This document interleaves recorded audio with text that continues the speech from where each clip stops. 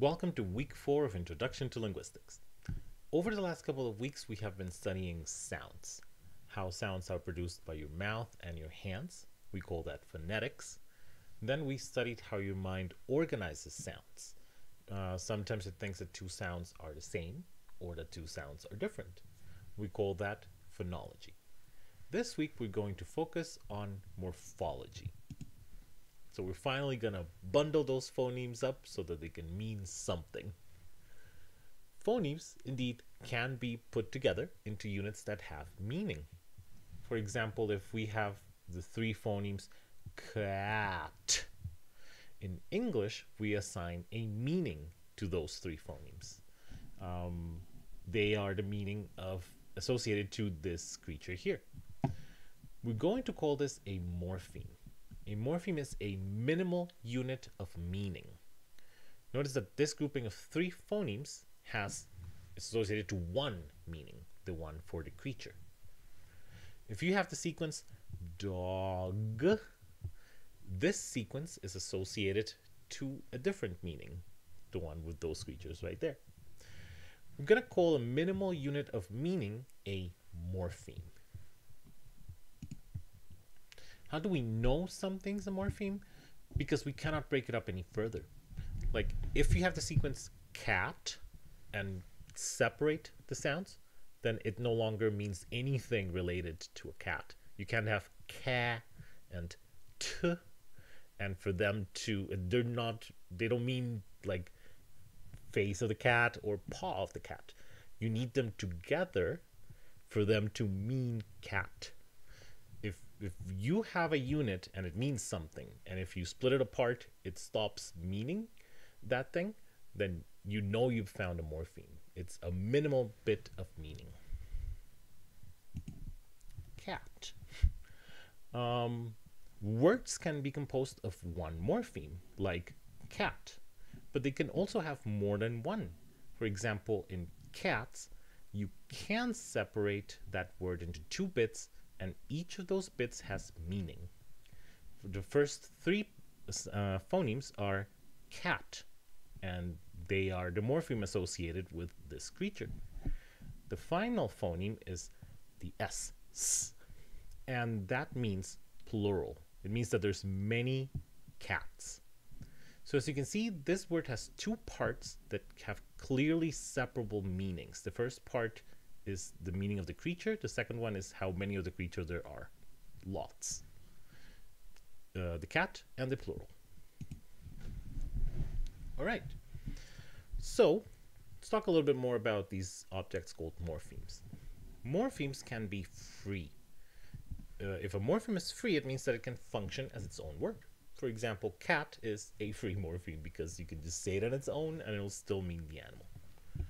There are morphemes that are bound because they only have meaning when they are attached to other morphemes. For example, the S in cats only means plural when it is attached to a noun. You can't just say s and then have that mean that there's a plurality of something. So this morpheme is bound because it only means plural if it is attached to a noun, in this case, cat. And by the way, what does it need to be attached to? What it needs to be attached to is a root. We're going to separate morphemes into two main kinds, the root and the affixes. So roots are like the core meaning of a word. In cat, it's very obvious that the word is just the root cat. But in cats, it's also obvious that there's like a main part of the word, the one about the animal, cat, and then the S just sort of adds some additional grammatical meaning.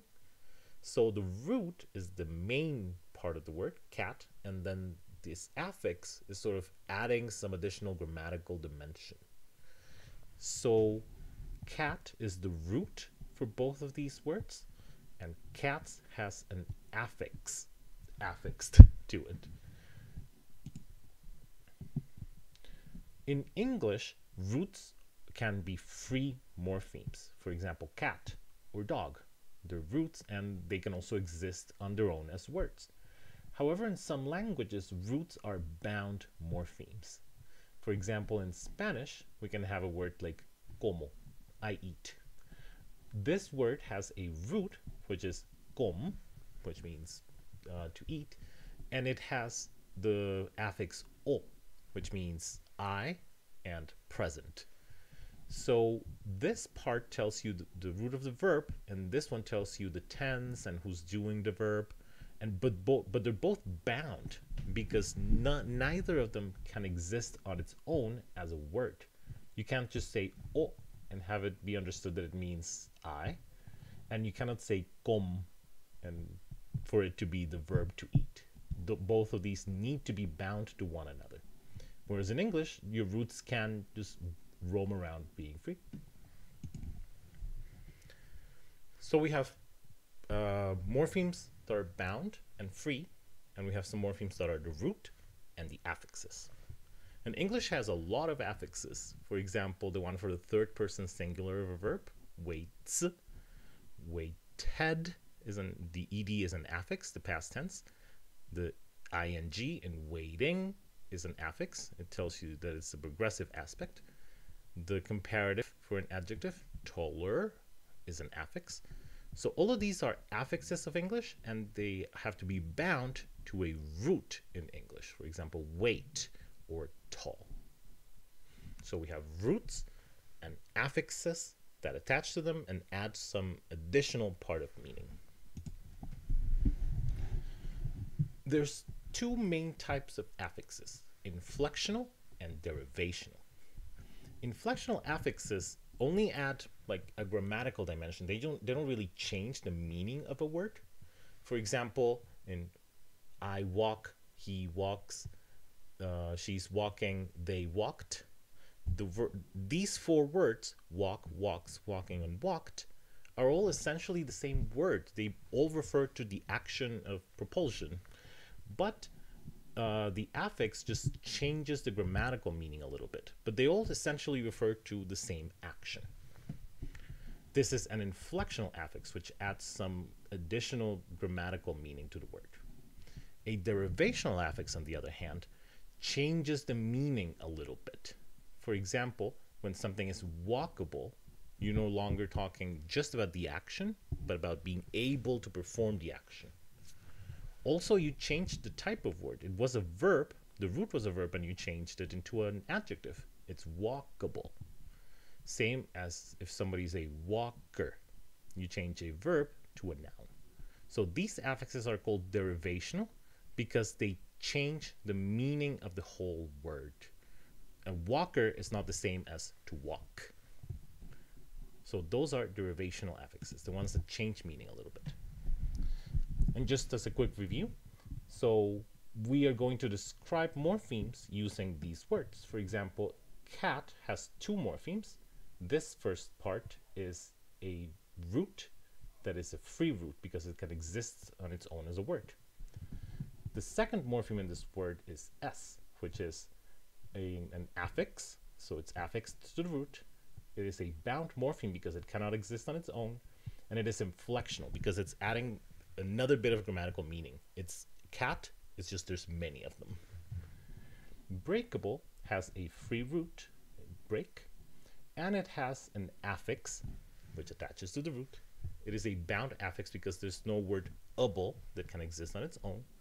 And it is derivational because it changes the word from a verb to an adjective. And it also changes the meaning a little bit for something to be breakable. Right. A couple more things. Morphemes have productivity. There are morphemes that can attach to a lot of words. For example, the li in loudly, softly, slowly, rapidly, vividly, and you can think of many more. So this morpheme li, for having the quality of, is very productive. It can attach to many words. There are morphemes that are less productive. For example, the th for also having the quality of warm, warmth, having healing, health, having width, having wide width, being deep, depth. So this morpheme can attach to quite a few words, but not to all of them. You can't say cool for how cool you are, for example. And there's morphemes that are not productive at all. So for example, the let in piglet for a tiny pig is not very productive because you can't have a doglet, a catlet, or a horselet. So there are morphemes that can attach to a lot of words, to some words, or to practically just very few words. Finally, a quick word about roots. If you have a root, it can be of two kinds. It can be a content word, which has a lot of meaning attached to it, like cat, dog, and duck. Or it could be a function word, which are mainly grammatical words in a language, like for, at, in. So it is very difficult to imagine, like with your imaging brain, what for could possibly mean, but it is performing an important function in the language. These are function words, and these are content words. So that was a quick intro to morphology. A morpheme is a minimal unit of meaning, and a morpheme is built of one or more phonemes.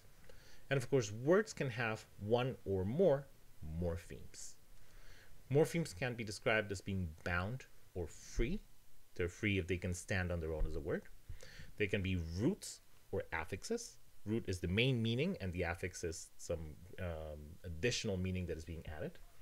They can be inflectional or derivational. Inflectional morphemes add grammatical meaning, and derivational morphemes change the meaning. Free roots can be content or function. They're content if they are words with a lot of meaning, like cat and dog. They're function if they're just parts of the language, grammatical parts, like for and at. And morphemes can be very productive, or they can be very unproductive. In the next video, we'll focus on affixes.